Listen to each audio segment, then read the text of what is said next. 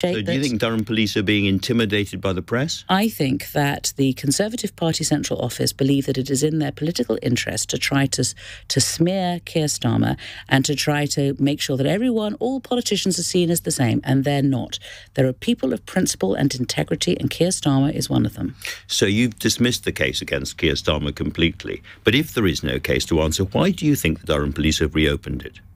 I think that they have been put under pressure. I think that you think they've been pressurised by the media to do this? I think that you can see that, well, not just the media. I think Conservative MPs. I think there's been a campaign amongst right-wing. Are you suggesting that Durham police are susceptible to bullying? Well, they'll have to answer that. They'll have to answer that themselves. That's what you're saying. I'm saying that there has been systematic pressure, and there has also been, an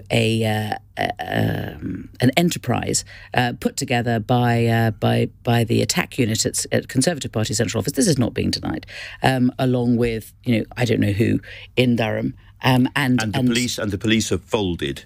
I don't think the Durham police were very happy to hear you saying that, but nonetheless... And the only police investigation going on right now is into your leader. Yeah. Well, look at the difference. We welcome the fact that Durham are investigating this, and Keir has been perfectly clear about it. That if they decide...